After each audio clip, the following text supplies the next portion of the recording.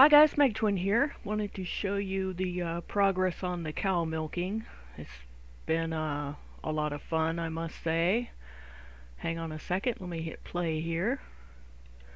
Alright, we're going to go out here. You can tell in the inventory I've already purchased a cow from the farmer's market.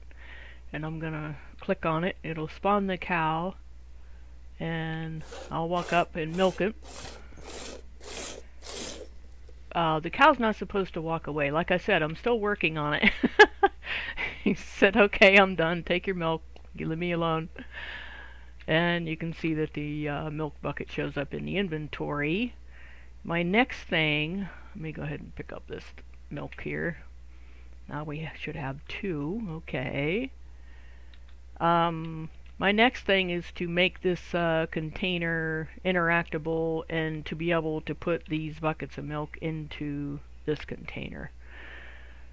That will be a feat in itself because I have no idea at the moment how to do that. Now I know somebody asked me how to do the cow milking, and it's impossible for me to do a tutorial on it because every project is different. But what I will do is show you how I implemented it. Now I have two collision boxes on my cow. I haven't implemented the right side milking yet, but the left side milking is what you just saw. This is the left collision box, this is the right collision box, and in my event graph, looks scary, doesn't it? Alright, let's do from the left side since that's what I have implemented. I have a on-component begin overlap event on my left side collision box. I cast to the player, set the player reference, and I register the interactable actor. This is why it would be impossible for me to do a tutorial on it. It would take way too long, and I got too many irons in the coal to take the time out to take that much time out to do a tutorial on it. So we register the interactable actor, we get the character movement, set the cow's walk speed to 0, and I get the player reference, get the inventory, and I query my inventory as to whether the player actually has a milking bucket. If he doesn't, let me go ahead and put this in now. Let me get the player ref, and I'll get my widget HUD. And I'll put a show tip on here. Show tip. And the tip is going to be, you don't have a milking bucket.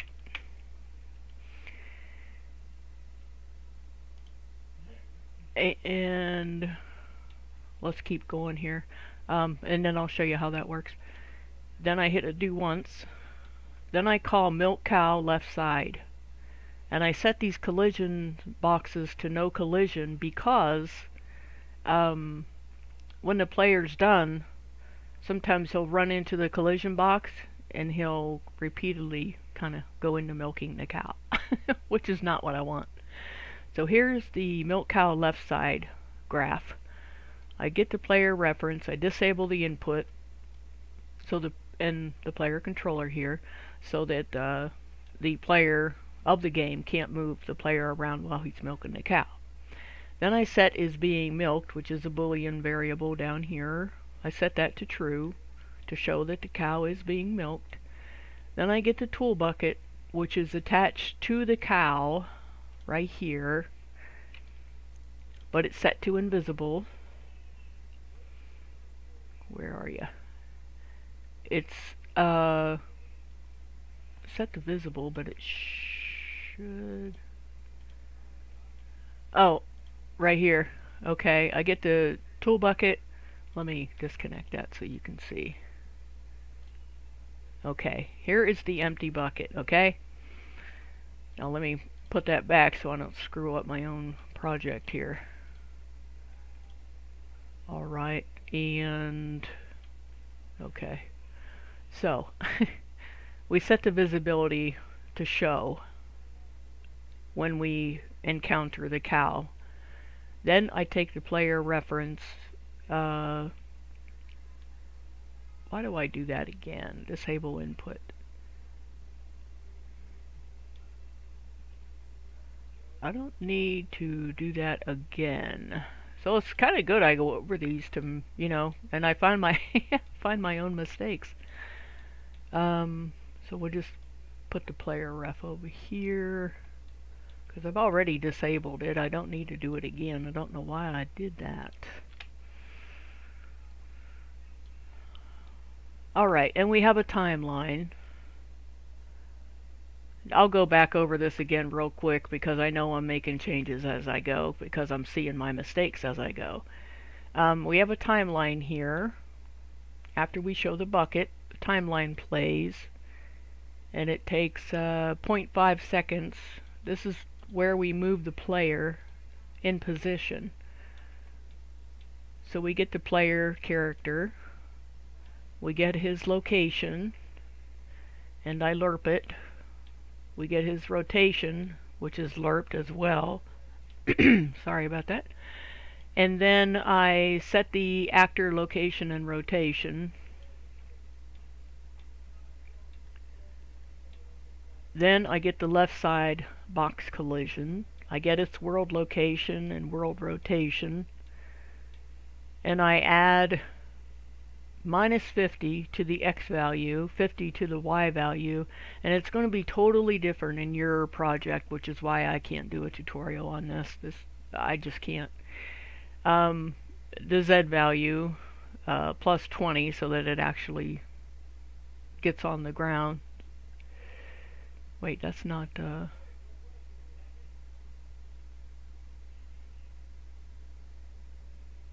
I don't think I need that Z value. I don't even have the Y plugged in. I don't think I need that. I'm gonna leave it just in case. I mean, this is something I put together. This isn't the way to do anything. This is what I found worked for me. So I lerp both the rotation and the location of the player so that he faces the cow. Actually, so he faces the same direction as the left side box collision, which is actually facing the cow. Then after I set that actor location and rotation, I get the player reference and I call its play animation function, which is this.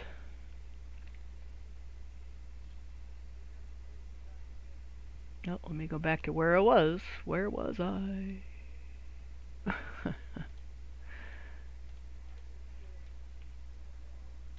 Oops, I'm in the player. Okay, so we call that play animation. I tell it to do it one time. And we play the milking sound, which is what you heard. There's a delay of 4.7 seconds, which is the amount of time it takes for this animation to play. It says duration 5, but I did it at 4.7. And then I stop the animation. Wait a minute.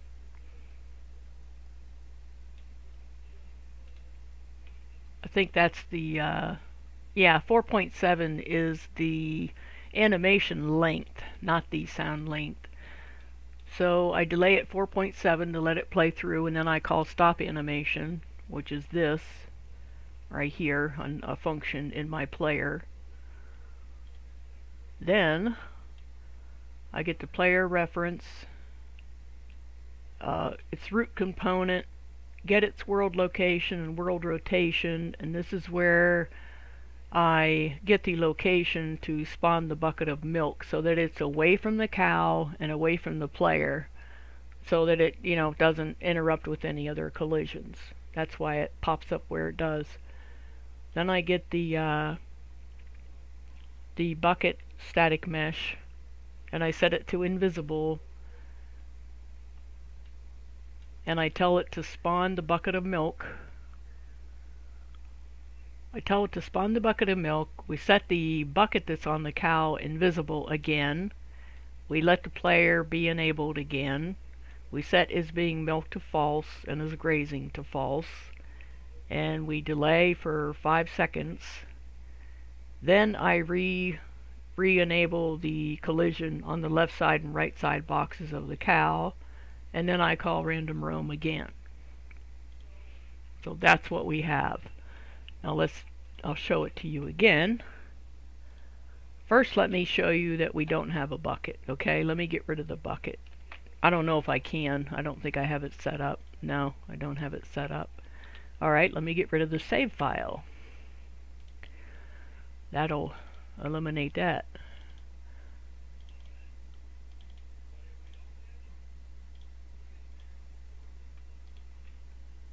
Okay, now we hit play. We don't have anything in our inventory. So I go over here to the farmer's market guy.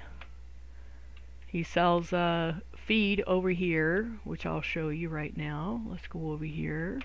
I can go into first person mode by hitting V. And we go up here. I don't have these set up yet, but you can buy apples, green apples, oranges. I'm not quite sure what those are supposed to be. I forget. There's grains down there. And over here we have cucumbers, onions, potatoes, and eggplant that we'll be able to buy. Okay, I'm not going to pick up the bucket. Let's get out of third person. Let's go over to the farmer guy and buy a cow and not buy the milk bucket. Okay, there's our farmer guy. He sells animals and food. So we'll get a cow from him. That's all we bought. So I walk away and I show the inventory and we have a cow in our system. Later on, I'm going to make sure that the player is actually in the cow pen before it will allow the player to spawn the cow in the cow pen. That only makes sense. I don't want them spawning it willy-nilly. Alright, we don't have a bucket, so let's spawn the cow and try to milk it. See if that message comes up. You don't have a milk bucket, so we can't milk the cow. Okay? Now let's go over here, pick up the cow bucket, and let's approach the cow from the left side since that's what I have set up. Oh, see, he's out of place. I need to work on this. This is why it's so hard to do an actual tutorial on it and get it to working.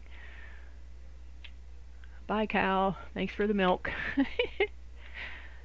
And that's that. So I want to implement this, but I need to get that cow position down before I continue with this. So that's why you haven't seen a milk the cow tutorial. It's because it would be just too hard to do based on what you have in your project.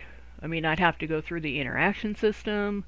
I'd have to go through, you know, I don't know whether you have your animals walking around or not, and everything is different. So it would be really difficult, but hopefully you can glean a little bit on what to do. There's our cow walking over there. Bye, cow. See you later. So yeah, we can buy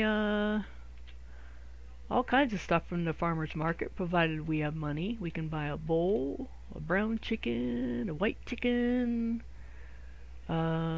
pig. Oh, they're not allowing us to buy them. Why not? Oh, there we go. Okay, now I'm buying them. I have to left click. I was right clicking like a dork. There's a rooster, and here is a brown cow. So we'll get out of there. Thank you, Mr. Farmer Market Guy. Forget what I named him.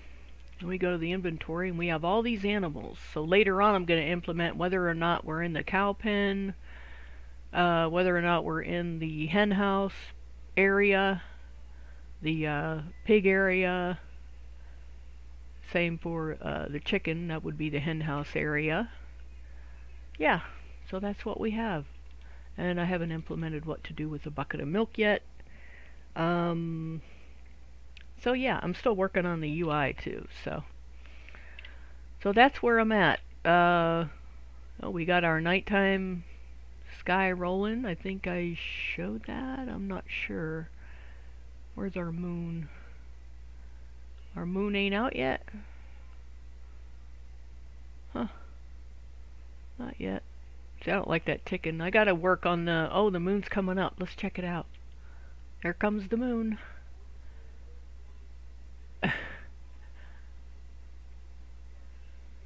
Definitely needs work. I've tried 3 night and day sky things, tutorials, and I'm just having a hard time finding something that fits. I think this fits, but I don't like the way it moves like that. That's weird. But anyway, I showed you what I wanted to, and I'm still working on it, still plugging away, and I'll catch you guys later on when I have a little more progress. So thanks a lot for being here. Bye bye.